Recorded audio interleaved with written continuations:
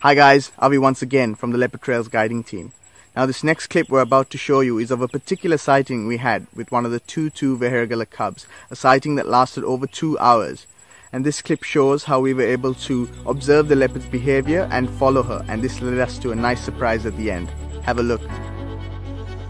This is one of the 2-2 Veheragala cubs.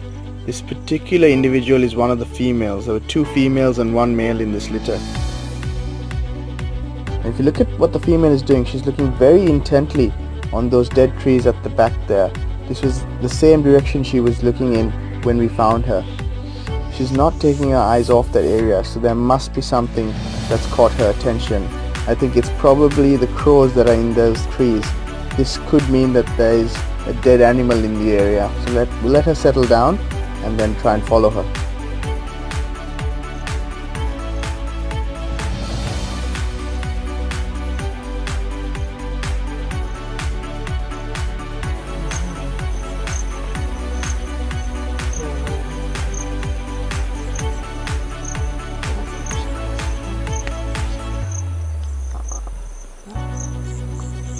She's just going to sit there and harass the crows.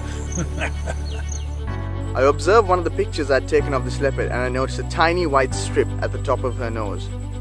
We then lost her visual for about half an hour.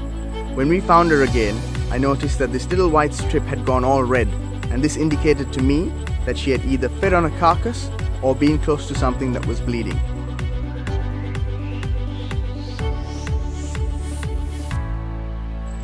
I spent 10 minutes scouring the area with my binoculars trying to find any signs of a carcass, but I could not. So I kept watching this leopard and then she surprised us all. This is why we didn't see the kill at first. It was because he was hidden behind this log that this leopard was just sitting on. From the looks of it, it's very fresh. It looks like all 3 of the cubs have fed on it because there is nothing much left of this carcass. Now that she's finished feeding on this axis deer, she will clean herself to remove any signs of blood or stains that are on herself, and then she will most probably end up sleeping because leopards get very lazy after they're fed. I think we will leave her to it as well.